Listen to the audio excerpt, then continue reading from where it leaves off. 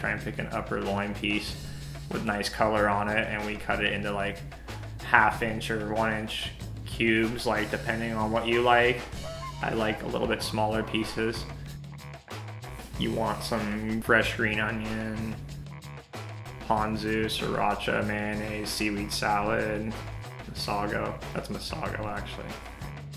Yeah, you just start adding in all the ingredients: mayonnaise, seaweed salad, sriracha, ponzu, sesame seeds. I add a little cayenne chili flake for a little spice.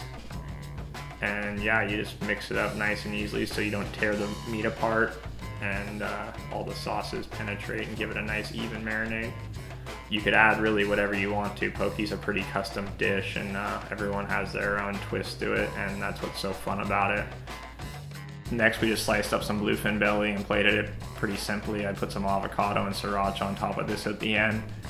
And really, the toro is so rich, it just speaks for itself usually with these fish, but it's nice to have a little bit of fatty avocado on top too. This is just more sashimi, sriracha on top with seaweed seasoning, and I think I'd put ponzu and organic soy sauce underneath that because I don't really like using dipping dishes. You may as well, everyone uses soy sauce anyways.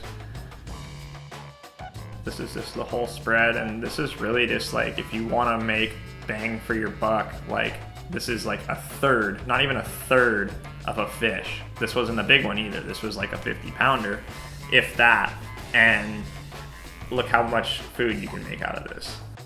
If you don't want to eat the sashimi just on its own, you're always welcome just to make a poke bowl with it all in there. I kind of like just having a little bit of everything, and yeah, it's just fun if you have people over.